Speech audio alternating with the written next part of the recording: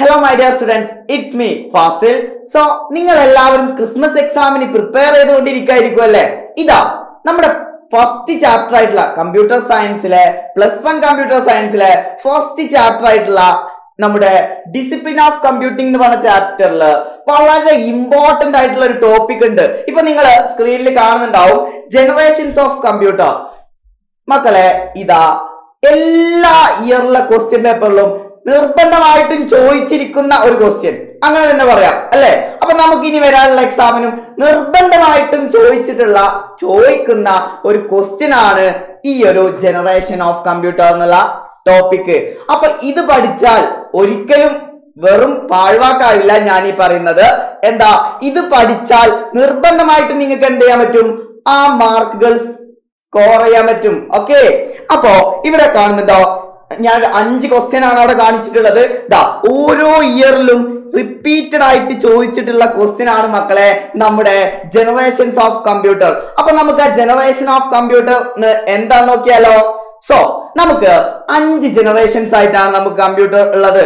എങ്ങനെയാണ് ഈ 5 ജനറേഷൻ വന്നത് എന്നോ ഇപ്പോഴത്തെ കമ്പ്യൂട്ടറിൽ നമ്മൾ എങ്ങനെ എത്തിച്ചേർന്നു എന്നാണ് ഈ ഒരു ജനറേഷനിൽ പറയുന്നത്. നമ്മൾ ഹ്യൂമൻ ബീയിങ്സിന്റെ ജനറേഷൻ ഒക്കെ പഠിച്ചതല്ലേ, സെയിം അതുപോലെ നമ്മുടെ കമ്പ്യൂട്ടറിന്റെ ജനറേഷൻ ആണ് ഇവിടെ പഠിക്കുന്നത്.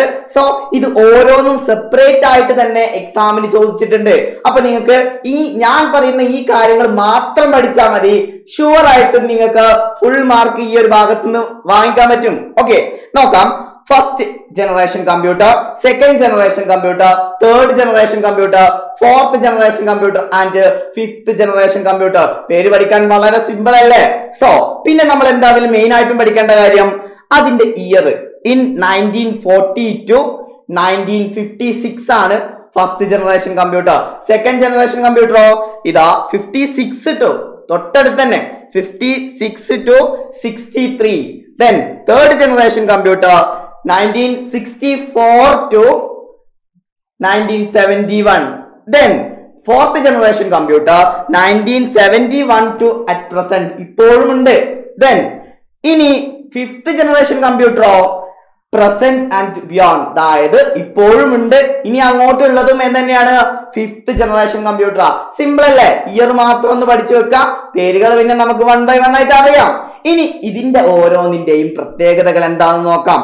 ഫസ്റ്റ് ജനറേഷൻ കമ്പ്യൂട്ടറിൽ ഇതിൽ ഓരോന്നിനും നിങ്ങൾ പഠിക്കേണ്ടത് ആ ഓരോ ജനറേഷന്റെയും മെയിൻ ആയിട്ട് പറയുന്ന ടെക്നോളജി, ദെൻ അതിന്റെ ഫീച്ചേഴ്സ്. ഇത് മാത്രം മതി. പിന്നെ ഒബ്വിയസ്ലി നിങ്ങൾക്ക് എന്തും കൂടെ അറിയാം, നമ്മൾ ഇപ്പൊ പറഞ്ഞ ഇയറും അറിയാം. അത് മതി മക്കളെ. ഈ ഒരു ചാപ്റ്റർ നമുക്ക് ഷുവർ ആയിട്ടും ചോദിക്കുന്ന ഒരു ക്വസ്റ്റ്യൻ ആണിത്. ഫസ്റ്റ് ജനറേഷൻ കമ്പ്യൂട്ടറിൽ യൂസ് ചെയ്യുന്ന ടെക്നോളജി വാക്വം ട്യൂബ്സ് ആണ്. Vacuum tubes. പിന്നെന്താ, സ്റ്റോർഡ് പ്രൊസീജിയർ എന്നുള്ള സ്റ്റോർഡ് പ്രോഗ്രാം എന്നുള്ള കോൺസെപ്റ്റും കൂടെ എന്തിലുണ്ട്? ഈ ഒരു ഫസ്റ്റ് ജനറേഷൻ കമ്പ്യൂട്ടറിലുണ്ട്, ഇൻട്രൊഡ്യൂസ് ചെയ്തിട്ടുണ്ട്. സോ പിന്നെന്താ പറയുന്നത്, ഈ ഒരു വാക്വം ട്യൂബ്സിനെ ഇലക്ട്രിസിറ്റി യൂസ് ചെയ്തിട്ടാണ് കൺട്രോൾ ചെയ്യുന്നത്. വാക്വം ട്യൂബ്സ് ക്രിയേറ്റ് ചെയ്യാൻ ട്രാൻസ്പെറന്റ് ഗ്ലാസുകളാണ് യൂസ് ചെയ്തിട്ടുള്ളത്. പിന്നെന്താ അതിൽ പഠിക്കാനുള്ളത്? ഇൻപുട്ടും ഔട്ട്പുട്ടും ഉണ്ട്. ഇൻപുട്ട് ആയിട്ട് പഞ്ച്ഡ് കാർഡ്സും പേപ്പർ ടാപ്സും ആണ് കൊടുക്കുക, ദെൻ നമുക്ക് ഔട്ട്പുട്ട് ആയിട്ട് കിട്ടും. പക്ഷെ ഈ ഫസ്റ്റ് ജനറേഷൻ കമ്പ്യൂട്ടറിൽ എന്തല്ല, ഔട്ട്പുട്ട് പ്രോപ്പർ ആയിട്ടൊന്നും കിട്ടില്ല, എന്നാലും ഔട്ട്പുട്ട് കിട്ടുന്നു. അപ്പോ ഫസ്റ്റ് ജനറേഷൻ കമ്പ്യൂട്ടർ ക്ലിയർ ആണല്ലോ. ആ ഫസ്റ്റ് ജനറേഷൻ കമ്പ്യൂട്ടറിലുള്ള ഡിവൈസ് ഏതാ? ഫസ്റ്റ് കമ്പ്യൂട്ടർ അല്ലേ? ഇലക്ട്രോണിക് കമ്പ്യൂട്ടർ ആണ് ENIAC. ഇത് നിർബന്ധമായിട്ടും പഠിച്ചു വെക്കണം. ഫുൾ ഫോം ചോദിക്കാം, എന്താണ് ENIAC എന്നുള്ളതൊക്കെ ചോദിക്കാം. Electronic numerical integrator and calculator ആണ് നമ്മുടെ ENIAC. ദെൻ അതിന്റെ ഫീച്ചേഴ്സ് പറയുന്നുണ്ട്. ജെ പ്രസ്പർ എക്കോട്ട് ആൻഡ് ജോൺ മോക്ലി എന്ന് പറഞ്ഞിട്ടുള്ള 2 ശാസ്ത്രജ്ഞരാണ് നമ്മുടെ ENIAC ഇൻട്രൊഡ്യൂസ് ചെയ്തിട്ടുള്ളത്. സോ അതിന്റെ ഫീച്ചറുകൾ ഒന്ന് ശ്രദ്ധിക്കൂ, വളരെ സിമ്പിൾ ആണ്. 30 മുതൽ 50 വരെ ഫീറ്റ് ലോങ് ആണ് ആ ഒരു ENIAC. സോ പിന്നെന്താ ഉള്ളത്, നല്ല വെയിറ്റ് ഉണ്ട് അല്ലേ, 30 tons വെയിറ്റ് ഉണ്ട്. ദെൻ 18,000 വാക്വം ട്യൂബ്സും 70,000 രജിസ്റ്റേഴ്സും 10,000 കപ്പാസിറ്റേഴ്സും ദെൻ 1,50,000 ഇലക്ട്രിസിറ്റി വേണം. അപ്പൊ നമുക്കൊന്ന് ചിന്തിച്ചാൽ തന്നെ അറിയാൻ പറ്റും അത്രക്കും ഹ്യൂജ് എമൗണ്ട് ആണ് ഇതിന് റിക്വയർമെന്റ്സ് ഉള്ളത് അല്ലെ. അതുകൊണ്ട് തന്നെ ഒരുപാട് പ്രശ്നങ്ങളുണ്ട്, നല്ല ഹീറ്റ് ഒക്കെ പ്രൊഡ്യൂസ് ചെയ്യുന്നുണ്ട്. എന്നാലും ആദ്യത്തെ പടി എന്ന നിലക്ക് ENIAC അന്ന് വളരെ വലിയ സംഭവമായിരുന്നു. ദെൻ പിന്നെ നമ്മൾ എന്ത് ഇൻട്രൊഡ്യൂസ് ചെയ്തു? സെക്കൻഡ് ജനറേഷൻ കമ്പ്യൂട്ടേഴ്സ് ഇൻട്രൊഡ്യൂസ് ചെയ്തു. സെക്കൻഡ് ജനറേഷൻ കമ്പ്യൂട്ടറിൽ ടെക്നോളജി ഏതാ? ട്രാൻസിസ്റ്റേഴ്സ് ആണ് ടെക്നോളജി വരുന്നത്. ബെൽ ലബോറട്ടറിയിലാണ് കണ്ടുപിടിച്ചത്. ദെൻ പിന്നെന്താ? സ്മോളർ ആണ്, പവർഫുൾ ആണ്, ഫാസ്റ്റർ ആണ് എന്ന് കരുതി ഇപ്പോഴത്തെ നിങ്ങൾ കമ്പയർ ചെയ്യാൻ പറ്റുമോ? ഇല്ല. ഏതായിരുന്നു? ഫസ്റ്റ് ജനറേഷൻ കമ്പ്യൂട്ടറിനെ അപേക്ഷിച്ച് സ്മോളർ, പവർഫുൾ, ഫാസ്റ്റർ ഒക്കെയാണ്. പിന്നെ ഈ ഒരു സെക്കൻഡ് ജനറേഷൻ കമ്പ്യൂട്ടറിൽ നിങ്ങൾ നിർബന്ധമായിട്ടും പഠിച്ചു വെക്കേണ്ടത് ഇവിടെ ഇതാ, മാഗ്നറ്റിക് കോർ മെമ്മറിയും മാഗ്നറ്റിക് ഡിസ്ക് മെമ്മറിയും എന്തുണ്ട്? ഇൻട്രൊഡ്യൂസ് ചെയ്തിട്ടുണ്ട്. ദെൻ പിന്നെ ഹീറ്റ് കമ്പാരിറ്റീവ്ലി കുറവാണ്, ഫസ്റ്റ് ജനറേഷനെക്കാട്ടിലും സെക്കൻഡ് ജനറേഷനിൽ കുറവാണ്. പിന്നെ പ്രൈമറി സെക്കൻഡറി മെമ്മറി എന്നുള്ള കോൺസെപ്റ്റ് സെക്കൻഡ് ജനറേഷൻ മുതലാണ് ഇൻട്രൊഡ്യൂസ് ചെയ്തിട്ടുള്ളത്. വളരെ സിമ്പിൾ ആയിട്ടുള്ള കാര്യങ്ങളേ ഉള്ളൂ. ഇത് നിങ്ങൾ നിർബന്ധമായിട്ടും പഠിച്ചു വെക്കുക, നിങ്ങൾക്ക് മാക്സിമം സ്കോർ വാങ്ങിക്കാൻ പറ്റും. സോ ഫോർട്ടാൻ ആൻഡ് കൊബോൾ അതിൽ യൂസ് ചെയ്ത programming ലാംഗ്വേജുകളാണ്. Then second generation കമ്പ്യൂട്ടറുകളാണ് IBM 4001 and IBM 6020 ഒക്കെ. ജസ്റ്റ് എക്സാമ്പിൾ പഠിച്ചു വെക്കുക.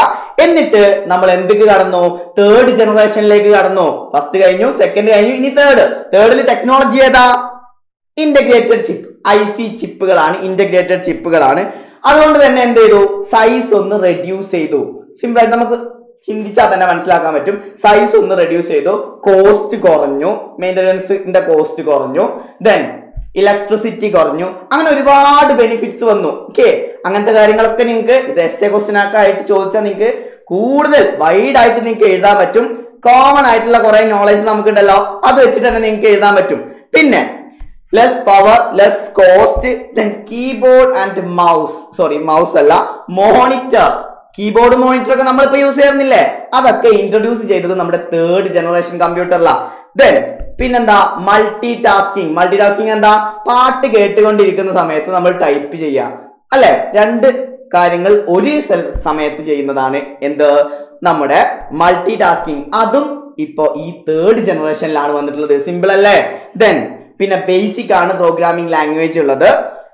പിന്നെ നമ്മൾ എന്തൊക്കെ കടന്നു? ഫോർത്ത് ജനറേഷനിലേക്ക് കടന്നു. ഫോർത്ത് ജനറേഷനിൽ എന്താ പറയുന്നത്? ഇയർ ഓർമ്മ വേണം. In 1971 onwards.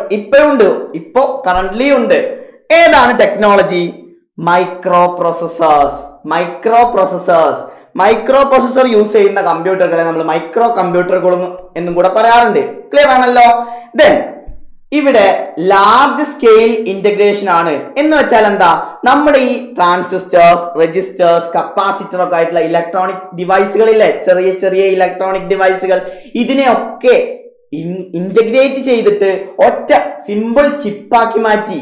ഓക്കെ, അപ്പോ എന്താ? അത്രയും ഇലക്ട്രോണിക് ഡിവൈസിന്റെ എല്ലാ വർക്കിങ്ങും ഒരു സിമ്പിൾ ചിപ്പ് ചെയ്യുമ്പോ ഒബ്വിയസ്ലി എന്താവും? സൈസ് റെഡ്യൂസ് ആവും, ഫാസ്റ്റ് കൂടും, അങ്ങനെ ഒരുപാട് മെച്ചങ്ങളുണ്ട്.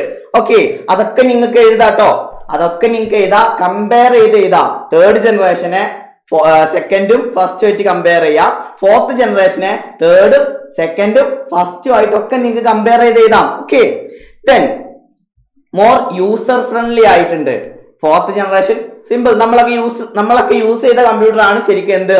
Fourth generation computer. Then more data processing capacity. നമ്മളിപ്പോ യൂസ് ചെയ്യുന്ന സിസ്റ്റംസ് ഒക്കെ എന്താണ്? പെട്ടെന്ന് നമുക്ക് ആൻസർ കിട്ടുന്നില്ലേ? അതൊക്കെ നമ്മുടെ ഫോർത്ത് ജനറേഷൻ കമ്പ്യൂട്ടറിലാണെന്ന് പറയാം. മൈക്രോ പ്രോസസേഴ്സ് ആണ് ടെക്നോളജി. പിന്നെ ഇപ്പോ നമുക്ക് എന്ത് കിടക്കാം? അഞ്ചാമത്തെ ജനറേഷൻ. സിമ്പിൾ അല്ലേടാ? ഇപ്പോ ഫ്യൂച്ചറിലുള്ളതും ഇപ്പൊ നടന്നുകൊണ്ടിരിക്കുന്നു ഇപ്പൊ ഉള്ളതൊക്കെയാണിത്. ഏതാണ് ടെക്നോളജി? നിങ്ങൾ കേട്ടിട്ടുണ്ടാവും, ആർട്ടിഫിഷ്യൽ ഇന്റലിജൻസ്. നിങ്ങൾ AI ക്യാമറ എന്ന് എല്ലാവരും കേട്ടിട്ടില്ലേ? ആ ആർട്ടിഫിഷ്യൽ ഇന്റലിജൻസ് എന്ന് പറയുന്നത് ഒരു ടെക്നോളജിയാണ്. ആ ടെക്നോളജിയാണ് ഫിഫ്ത്ത് ജനറേഷൻ കമ്പ്യൂട്ടറിലുള്ള ടെക്നോളജി. അതുകൊണ്ട് തന്നെ speech recognition and face recognition, robotic vision, അങ്ങനെ ഒരുപാട് മേഖലകളിൽ നമുക്ക് ടെക്നോളജി യൂസ് ചെയ്യുന്നുണ്ട്. എന്തിന്റെ സഹായത്തോടു കൂടി? ആർട്ടിഫിഷ്യൽ ഇന്റലിജൻസിന്റെ സഹായത്തോടു കൂടി. ക്ലിയർ ആണല്ലോ? ദെൻ പിന്നെ നമുക്ക് വലിയ വലിയ കോംപ്ലക്സ് ആയിട്ടുള്ള പ്രോബ്ലംസ് ഒക്കെ സിമ്പിൾ ആയിട്ട് നിഷ്പ്രയാസം നമുക്ക് എന്ത് ചെയ്യാൻ പറ്റും, സോൾവ് ചെയ്യാൻ പറ്റും. എന്ത് യൂസ് ചെയ്തിട്ട്? AI യൂസ് ചെയ്തിട്ട്. ക്ലിയർ ആണല്ലോ? അപ്പൊ AIയിലുള്ള ലാംഗ്വേജ് ഏതൊക്കെയാ? ലിസ്പും പ്രൊലോഗും. ഏതൊക്കെയാ? ലിസ്പും പ്രൊലോഗും. ഇത്ര മാത്രം നിങ്ങൾ ജനറേഷനിൽ പഠിച്ചാൽ മതി. ഇതിൽ നിന്ന് ഒരുപാട് ക്വസ്റ്റ്യൻസ് വരാറുണ്ട്, എല്ലാ ഇയറിലുള്ള ക്വസ്റ്റ്യൻ പേപ്പറിലും വരാറുണ്ട്. ഡെഫിനറ്റ്ലി നിങ്ങളുടെ ക്രിസ്മസ് എക്സാമിനും ഇതിൽ നിന്ന് ചോദ്യം വരും. 100% ഷുവർ ആണ് ഇതിൽ നിന്ന് ക്വസ്റ്റ്യൻ വരും. ഇപ്പൊ നിങ്ങളൊരു ടേബിൾ കണ്ടോ? ഇപ്പൊ ഞാൻ പറഞ്ഞ കാര്യങ്ങളൊക്കെ റെഡ്യൂസ് ചെയ്തിട്ടുള്ള ഒരു ടേബിൾ ഫോർമാറ്റ് ആണ് അവിടെ കാണുന്നത്. എങ്ങനെയാണ്? ഇതാ ടെക്നോളജി ഏതാ, ഓപ്പറേറ്റിംഗ് സിസ്റ്റം. നമ്മൾ ഒരുപാട് കാര്യങ്ങൾ പറഞ്ഞല്ലോ, ഇതൊക്കെ ഓപ്പറേറ്റിംഗ് സിസ്റ്റം ആണ് ചെയ്യുക. ഓപ്പറേറ്റിംഗ് സിസ്റ്റം ഇൻട്രൊഡ്യൂസ് ചെയ്തത് ഏതിലാണ്? ദെൻ ലാംഗ്വേജ് ഇൻട്രൊഡ്യൂസ് ചെയ്തത് ഏതിലാണ്? ദെൻ പീരീഡ്സ്, അതായത് അതിന്റെ സമയം എത്രയാണെന്നുള്ളത്. ഇയർ നമ്മൾ പറഞ്ഞു നിർബന്ധമായിട്ടും പഠിച്ചു വെക്കണം ഇയർ, അല്ലെ? അപ്പൊ ഫസ്റ്റ് ജനറേഷൻ കമ്പ്യൂട്ടറിൽ വാക്വം ട്യൂബ് ആണ്.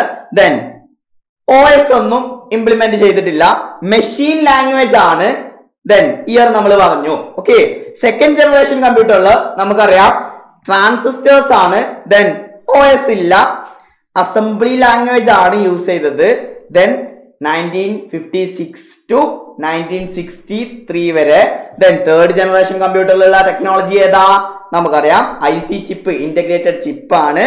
ദെൻ OS മൂന്നാമത്തെ ജനറേഷൻ മുതലാണ് ഇൻട്രൊഡ്യൂസ് ചെയ്തിട്ടുള്ളത്. അപ്പൊ ഈ പോയിന്റുകളൊക്കെ നിങ്ങൾ ഓർത്തു വെക്കണം, എന്നിട്ട് വേണം നിങ്ങൾ എക്സാമിന് എഴുതാൻ. Then high level language, machine independent ആയിട്ടുള്ള, പ്ലാറ്റ്ഫോം ഇൻഡിപെൻഡന്റ് ആയിട്ടുള്ള ഹൈ ലെവൽ ലാംഗ്വേജ് ഇൻട്രൊഡ്യൂസ് ചെയ്തു. ദെൻ അതിന്റെ ഇയർ പഠിക്കണം. ദെൻ ഫോർത്ത് ജനറേഷനിൽ മൈക്രോ പ്രോസസേഴ്സ് ആണ്, മൈക്രോ പ്രോസസേഴ്സ് പഠിക്കണം.